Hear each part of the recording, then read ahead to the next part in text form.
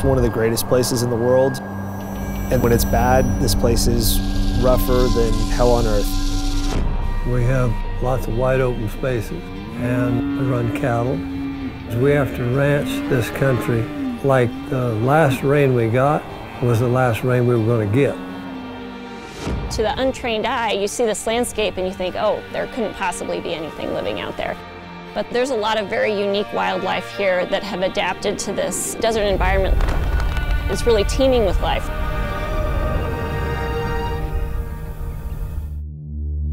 What's so amazing about a desert environment like this is that you have species that have adapted over millions of years to these very specific conditions. And in the last 30 years, we've seen such rapid change that they just can't adapt quickly enough. If we don't do something to protect those remnant populations, then we could see species go away.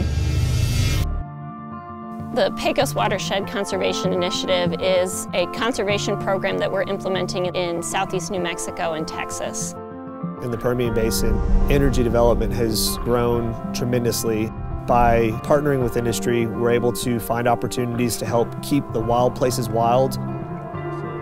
To achieve conservation across these different jurisdictions, we need to get everyone involved, and that's what's great about this program. We have funding from 7 different oil and gas companies, the Natural Resources Conservation Service, and we have partnerships with implementers on the ground that are state agencies, conservation NGOs, wildlife biologists, ranchers and farmers.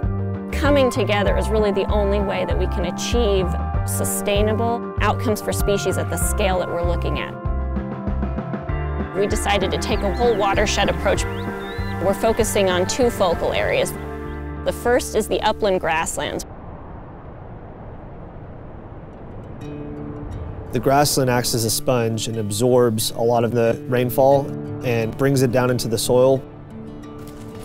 Pronghorn is a really iconic species for grassland systems. I see massive amounts of brush encroachment. The presence of the brush deters them from using that habitat. Between 95 and 98% of Texas is privately owned, and so that creates some opportunities to work with private landowners.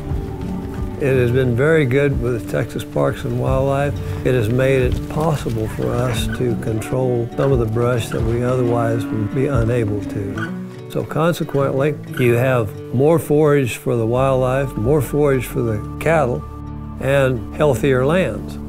And healthier lands are good for everybody.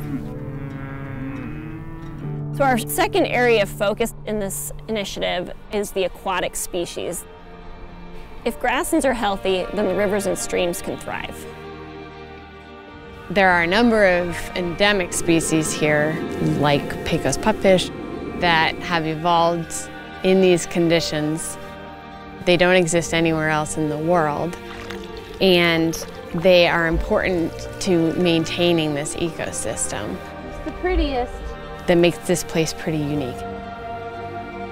I feel really good about the persistence of Pecos pupfish because we have really good working relationships with all these different agencies that care about doing conservation for the species. When landowners, oil and gas companies, and conservationists come together, it's really amazing what we can accomplish on the landscape.